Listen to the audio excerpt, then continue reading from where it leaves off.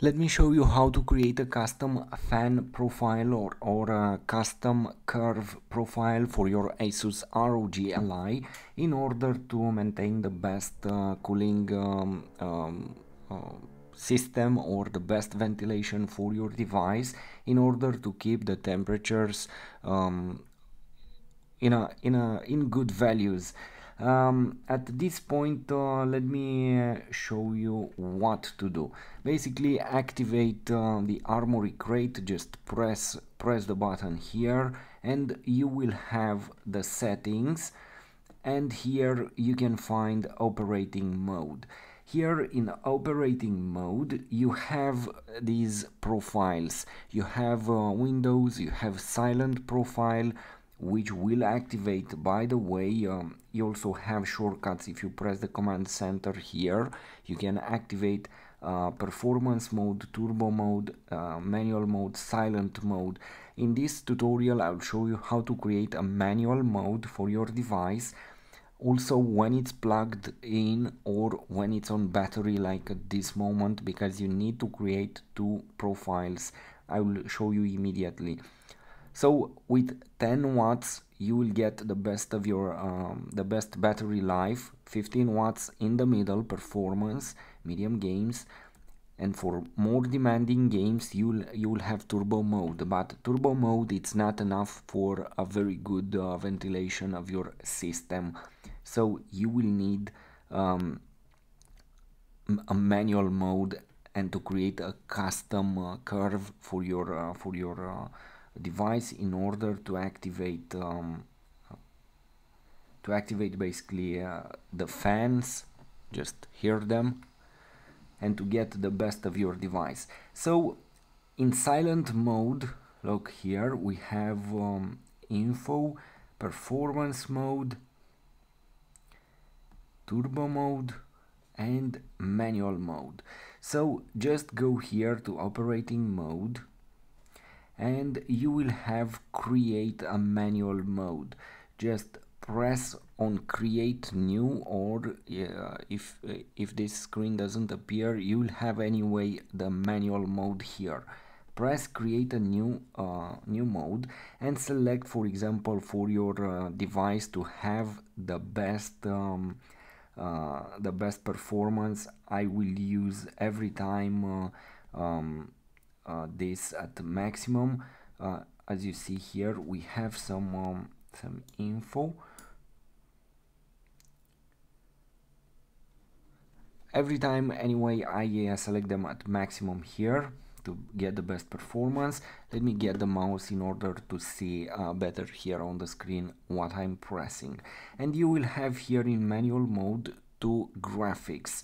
Just go to the first one, which seems half editable because you cannot lower these values. I believe this is a protection for you.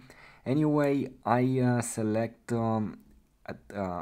I start with here 10% of the fans at 30 degrees.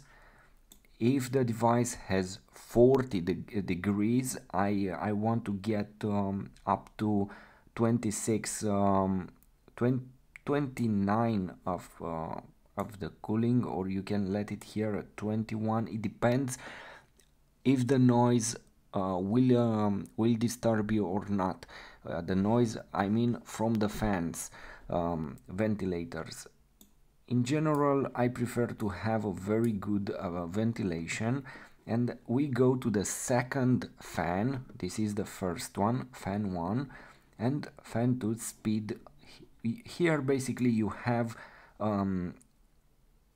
the capacity of the fan, what capacity of the fan to be activated when you reach a certain temperature here for your device. So let's activate 11% at 30 degrees, 20 at 40, and here let's increase it even more, 42% of the fan at 50 degrees. And I will go something like this. You can set your own preferences here. It depends how much of the fan, of the capacity of the fan you want to be activated, but keep in mind that your device will make more noise in this way. So once you make your graphic here, don't worry, you cannot do something wrong as long as you increase the capacity of the and the speed basically of your fans. Here you have to press apply. If you don't press apply, you won't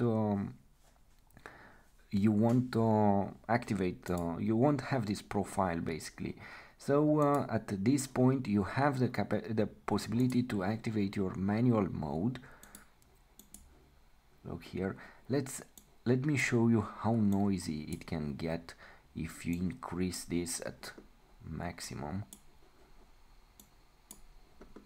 This is just a test, don't do something like this. Listen.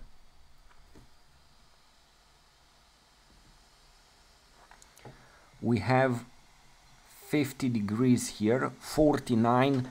At this point we already started to have results. Look here, 47 degrees at this point. So the fans, they really work. 46 degrees, and it's decreasing. I can feel them here, they are very strong. 45 degrees for the system at this point. Keep in mind that we started with 50 degrees or something like that. At this point we have 45 degrees for the system, and so on. In games it's normal to increase, to get higher temperatures here. Don't worry if you see higher values. Anyway, just go and increase the fan speed, and you will see how it keeps lowering. So at this point we decreased the temperature by 7 degrees, or maybe 8 degrees. Look, 8 degrees. At this point we have 42 degrees Celsius here for the system. Let me activate the mode 1.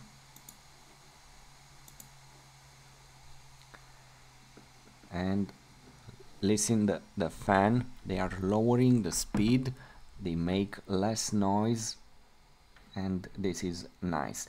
So in your gaming sessions, my advice, create a manual profile for your games.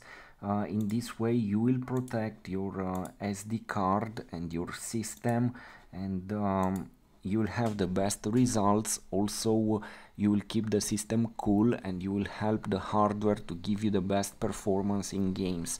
So in this way you create a manual profile for your system. And again, I repeat, create a manual profile for your system because it's very important. Another aspect I almost forgot, you have at this point a manual profile for your system when it's on battery. Make sure that when you create a profile you start with the charger connected, or if it's not connected, check after that if you have the manual profile for these two